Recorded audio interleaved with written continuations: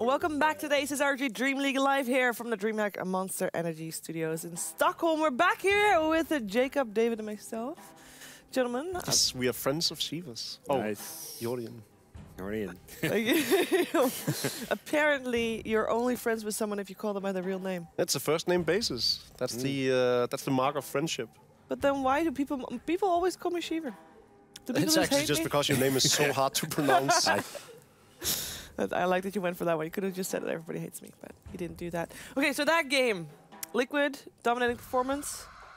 Naga Siren game, you said, David? I mean, I don't know how much more there is to say about a good Naga Siren game.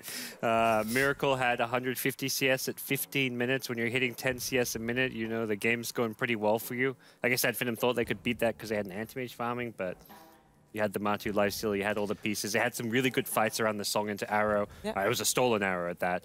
Yeah, it was a fairly early GG call as well, but it just goes to show that Finem realized this game was mostly over. Yeah. Every little attempt they did at trying to kill anything on the side of Liquid was just shot down and basically turned around whenever they tried to display any kind of aggression past 10 minutes. This was the first game that Miracle played on Naga Siren competitively. Let's add that. He came 45th highest on the GPM on that. He's never played it competitively before. Never played it competitively before. I guess with OG it was always No-Tail playing it. Yeah. But probably. I mean, he's played a lot in pubs, I want to say. Yeah. You mentioned that was one of the heroes he played a lot. Thinking of a different Miracle. Yeah.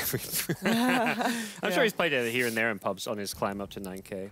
But it's one of those heroes that'll only climb in GPM as later as the game goes, because this game ended before, you know, he did the whole Manta Octarine race where he can just farm the entire map and extend his net worth. So it's no surprise that his GPM was significantly lower than normally. But still high for his first game. And still high for the minute mark. I think that's what you gotta look at. Okay, fair enough, yeah. We have a clip for you guys on the drawing board. Let's take a look at what we have for you guys. Here we go. I'm so excited. Okay, 23 minutes into the game. Yeah, we are already in the middle of a sleep. So sleep into arrow. This is what you're talking about. He missed the first one, but again, I think that just shows you maybe he isn't as used to playing the Naga Siren. It's being his first competitive game, but this time he lands it and. The Witch Doctor pick. Surprisingly, he hit so many good two-hero casts. This was exactly what we talked about going into the game. How well Witch Doctor's biggest strength is the fact that these coconuts just keep jumping back and forth, and makes it really hard to fight into, because it's actually one of those longest duration stunts in the way they work. You know, they're very unreliable, but when they work really well. There was another fight at Roshan where they kept jumping back and forth. Oh. Look, we're back on camera. I think we look good standing up around there. Very professional, you know, discussing our Dota. Wasn't our worst moment. No. But yeah, Liquid's lineup came together well. GH, you know, had a field day probably, stealing arrows and fissures and just having a grand old time. I thought Finem did a decent job at trying to at least conceal Bane's grip. Every time they did so, they did it with Moonlight Shadow being used, so that it wasn't easy for the Rubik to neither dispel nor steal the grip. But aside from that, you know, they really didn't have much going for them. And they had an aggressive tri lane. They did kill the lifestealer in that one, but does it not matter at all? Because obviously they're still Naga farming. They started with giving him a killing spree. That first, but kills, then you know, then they took it back.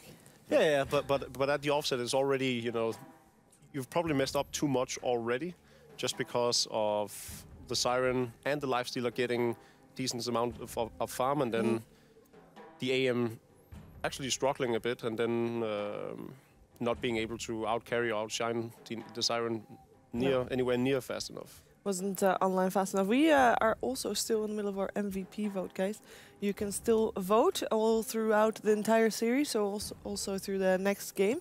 And if you want to vote, you can do that by exclamation mark or typing exclamation mark MVP and your favorite number in the chat. And it's a draw. Matuma Man Miracle I think it's also too early to tell yet. But I am happy to see Matumba back on carry role though. Yeah. Yeah, it's definitely his best hero too. When I saw the lifesteal pick, I'm thinking like we heard stories of yesterday GH playing mid and Miracle playing carry. I'm just like, I hope that's a Matu lifesteal. It's his hero. It fits his that and the Ursa, like the heroes I think he shines on the best. Well, GH is known for playing support. There's absolutely no reason for why you would take one of the best mid laners in the world, put him on a carry position, then take someone who succeeded very well on carry position, suddenly put him on a 5.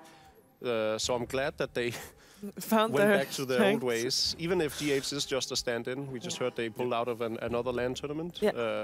That probably goes to show, oh, well, it might actually be a visa issue for GH. Even if he becomes a... Where's he from again? He's from somewhere... Lebanon, I want to say. I know that around that area there's a lot of difficult finding visas to Canada. Yeah, well, one of the reasons why DC opted not to go was because they couldn't get visas in time for Canada for 2 of the players. So we don't know if DC is a confirmed pickup for Liquid yet, but he might be. GH. And it's kind of like we saw the Rubik and like, oh, Kuro Rubik. As much as Kuro is known for the hero, GH is that like upcoming player. He's the high MMR like pub star kind of player. Putting him on that full position maybe is going to suit Liquid more, if anything, despite Rubik being Kuro's like signature hero. So I definitely showed it there with some of his plays. So I'm excited to see more of him if he's going to stick around. So this was the game plan all around for Liquid, just superior to the game plan of Finem? If you're yeah, definitely a much better draft. The same way we saw in the earlier games at Finem today. I was actually surprised they won the game that they did win, but that was just extremely well executed. With that combined with a lot of flaws on the side of Vega, because lineup-wise, Vega should by all means have won that game. Yeah. So it's mostly draft-based, I'd say. I'd like to see at Finem, pick something slightly more synergetic. Draft stronger lanes. Pick the Shadow Demon, you know. you got the Shadow Demon in the pool. The Bones of Life Sealer, I hear it's pretty good. Yeah, we know that Finem is maybe like playing around a little bit now in terms of... Because they're starting to have the back